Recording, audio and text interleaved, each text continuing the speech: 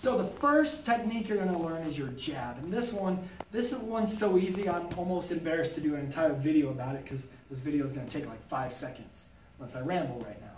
So all I want to do is in my fighting stance, I'm just going to extend my front arm. Your jab is whichever arm is in front, okay? Nothing special with the feet.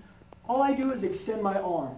One little piece I'll give you is that when I punch, I want to turn my fist over like this so that my thumb is sideways, okay? We call that a horizontal punch. So I go here, I turn my fist over. Another piece is you want to keep your other hand up when you punch. And then a third piece is you want to bring your hands up high. So you don't want to punch and drop or punch and drop this hand. You want to hit and come right back. So that's your basic jab.